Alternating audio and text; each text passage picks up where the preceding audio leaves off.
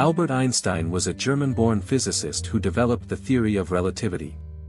He challenged traditional ideas of space and time, arguing that they were not absolute but rather dependent on the observer's motion.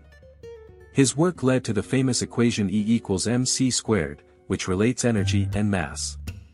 In addition to his work on theoretical physics, Einstein was a vocal pacifist and civil rights advocate. He spoke out against war and violence, and he used his public platform to advocate for peace and human rights. He immigrated to the United States in 1933 to escape Nazi persecution and became a citizen in 1940.